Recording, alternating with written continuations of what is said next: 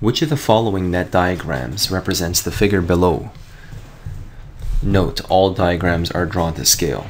So we're trying to match this. If we open it up, it should be one of these. So we notice that this is a nice cone at the top, and this is a cylinder. So let's try to visualize what's happening. So we see there's a nice circle at the bottom with diameter 3 in. That's in all of the choices, so that doesn't really help.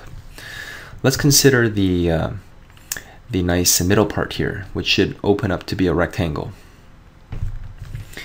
We have a height of 3,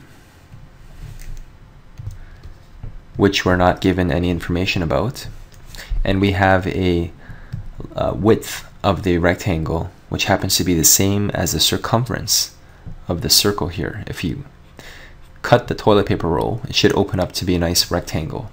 So let's figure out this width, what it should be. The width here happens to be the circumference of this circle here, where you have a radius of this. And the radius happens to be half of the diameter. Diameter is 3, so the radius here, radius, r, is equals to 1.5. So let's write that formula down. We have circumference equals 2 pi r. So if we take the r, 1.5, times 2, it's going to be 3. So the circumference is equals to 3 pi. So we know that the width of this rectangle should be 3 pi. And I see choice A is a possibility, choice B is eliminated, choice C is eliminated, and choice D also remains a possibility. Let's read this little tip. The circumference of a cylinder and the cone must be equal for them to fit together to form the composite shape. So the idea of a nice rectangle rolling up to match this interesting shape, we have to set the circumference to be equal to the width, which we just did. Now let's read this other point. Students should recognize that to form a cone, S, which is the slant height, is greater than R. The slant height must be longer than the radius of the base. So when we're looking at this circle here, the radius here is R. This slant must always be longer, since this is the hypotenuse. If you have a right triangle here, the hypotenuse is always longer than either side.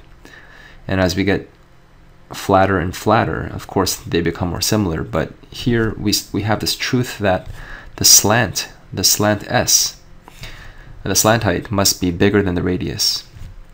Now we're trying to look, is it choice A or is it choice D?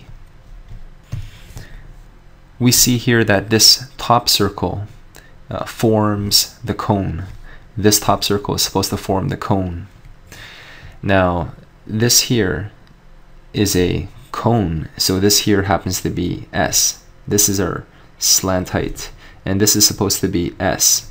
Now we know that S must be greater than the radius, and when we look at this, in choice D, this S value, it's simply the radius of the circle, which happens to have a diameter of 3.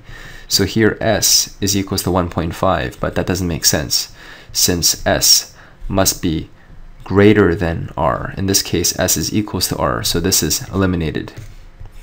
So choice A must be the answer. Now an interesting observation is that generally when we're creating a nice cone, this kind of angle occurs. If you actually try and experiment and cut out some paper in this shape, try folding it over and you'll see that it ends up being a perfect cone. Try cutting paper like this, it won't work out. So this is a very interesting little experiment to try out.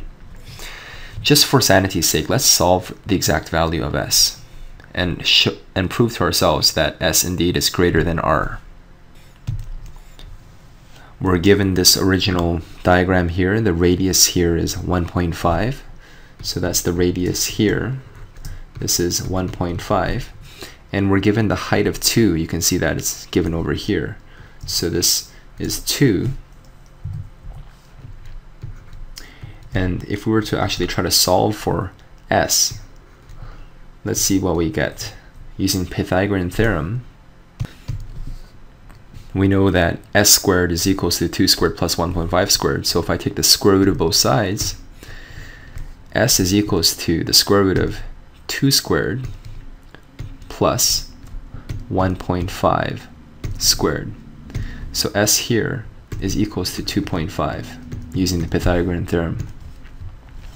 And when I look at this, this makes sense. If this is 2.5, this is the radius, and this is another radius, which happens to be the slant height of this cone.